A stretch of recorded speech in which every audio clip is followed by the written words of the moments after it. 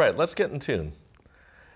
The old way that people used to get in tune in a situation like this would be just to play the notes, and I'll do that.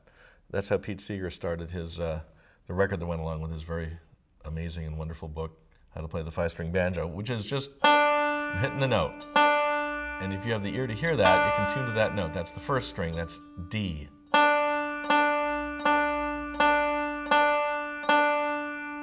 Second string is B.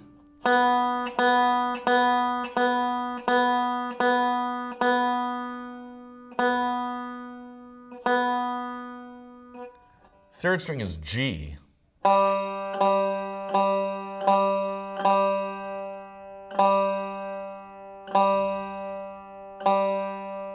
Fourth string is D.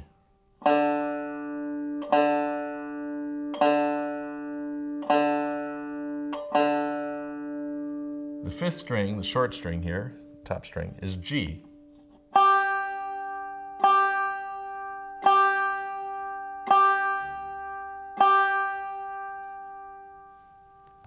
Another way that people have tuned is by tuning one string to the next string and the next string and the next string and so forth. And if you, for instance, start by getting your fourth string in tune with a piano or a tuning fork,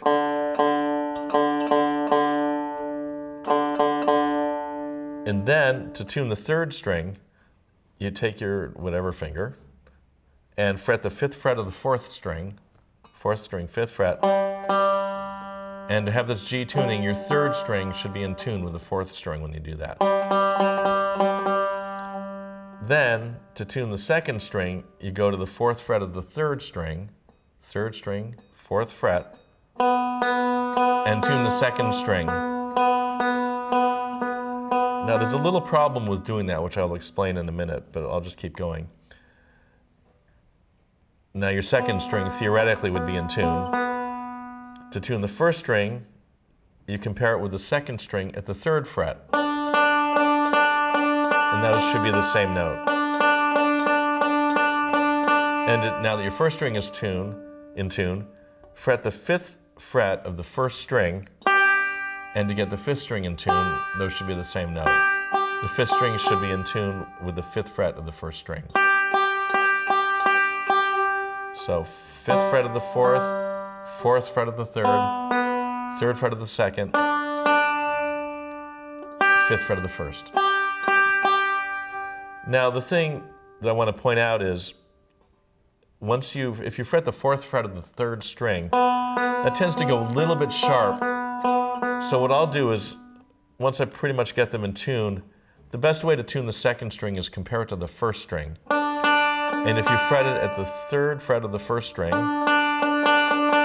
that's a little more accurate doing it that way. This has to do with a well-tempered scale, but we don't need to worry about that at all. Okay, now for people with good ears and people that have the ability to tune their own notes to this, that's fine.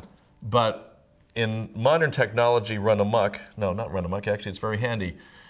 People these days use tuners, and this is the kind I use. It's an Intelli tuner, and what I like about it is that it has a little light when you turn it on, and when you play the note, it has a little arrow and it lines up in the middle, you know you're in tune. And this thing affixes to the end of the headstock, just like that. And so what you do is you hit your string. Let's say I'm going to put it a little out of tune on purpose. It sounds wonderfully horrible. So if you hit the 3rd string, which is the out of tune string right now, I'm tuning it up, and as soon as the arrow lines up right in the middle, then you're in tune.